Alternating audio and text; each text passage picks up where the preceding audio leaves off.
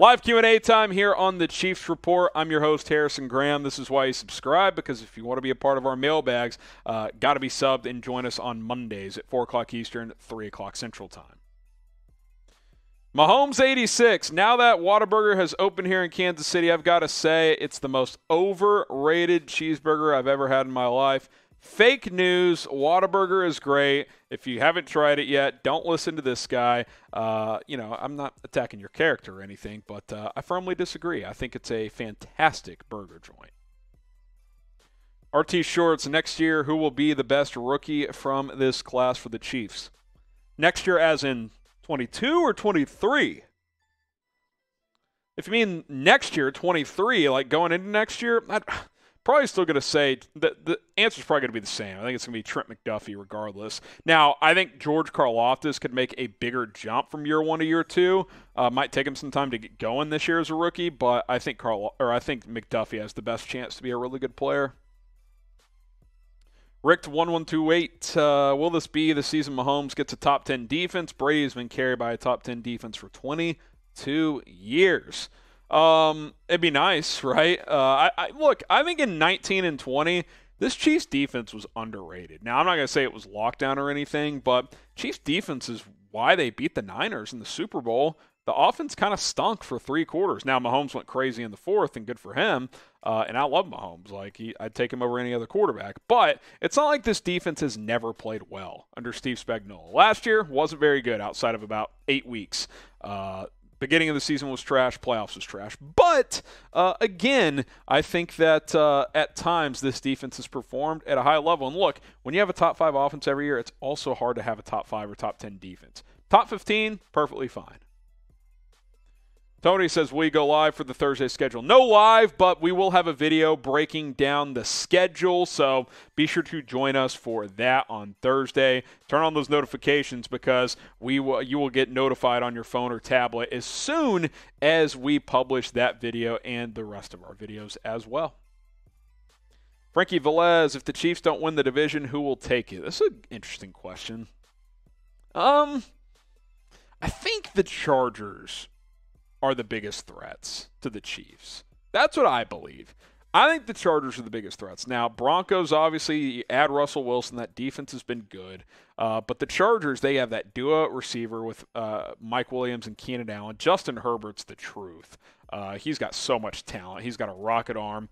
And I like what they've done on defense, and they can run the football. So I think the Chargers, but Denver and the Raiders aren't going to be slouches either. I think I would go KC 1, Chargers 2, Broncos 3, Raiders 4. But we'll ask you guys, who's going to win the AFC West? Type KC for the Chiefs, type LAC for the Chargers, type LV for the Raiders, or you can type DEN for the Denver Broncos. Quinn Enzer says this is going to be Mahomes' best statistical season, 56 touchdowns. If he has 56 touchdowns, he'll win the MVP. Bookmark this. You heard it here first. I don't know if it'll be his best statistical season, but I do think he's going to be good. And I think he feels like he's got a lot to prove without Tyreek Hill. So excited to see it unfold. Ricked1128, any chance we sign Antonio Brown? I hope not. I freaking hope not. I don't want AB. I don't think any team should sign him. I think that would be an error in judgment. Quentin, why would we sign Clowney when we have a tender Melvin Ingram? Well, because Ingram has to agree to that. He could sign elsewhere. And by the way, I'd take both. Clowney and Ingram, let's ride. We'll see if it happens, but I don't really expect it to. But I don't think Melvin Ingram's $4.4 million tender that's floating out there should prohibit the Chiefs from signing Clowney. He would help tremendously. Hot take, Mahomes will have his – we heard this one earlier, 56 touchdowns, Quinn. Yeah, I hope so. That'd be a lot of fun. Tony says, do we have a chance to go to the Super Bowl? Sure, of course. A chance. I think it's gotten harder because the division's tougher and the AFC as a whole is really, really tough. But a chance? Absolutely a chance.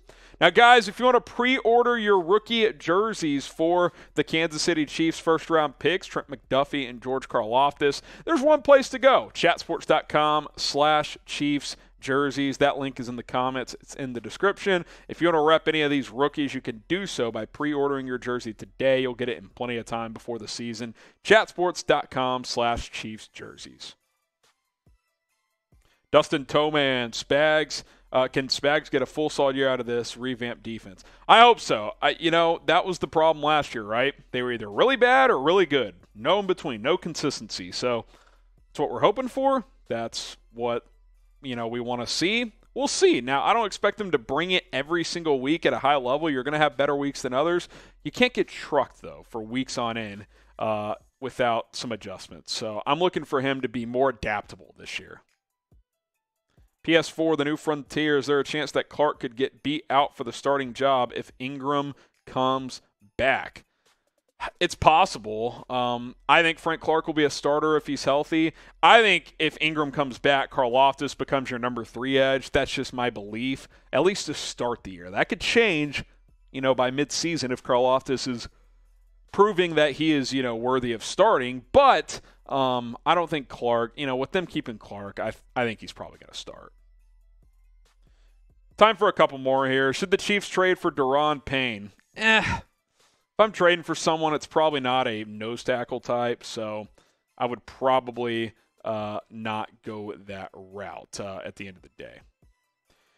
Why you should subscribe to the Chiefs Report. A couple of reasons here. Number one, free content. Daily videos, free, no charge by hitting that subscribe button. Interactive shows, live shows on Mondays, mailbags where you guys get to interact and get your voices heard. That's another reason. Off-season coverage has been lit. Free agency, draft, rookie minicamp, OTAs, all that stuff.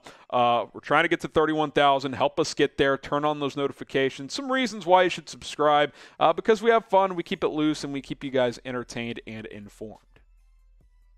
Big D, should we release Corey Coleman with the addition of Sky Moore and Justyn Ross?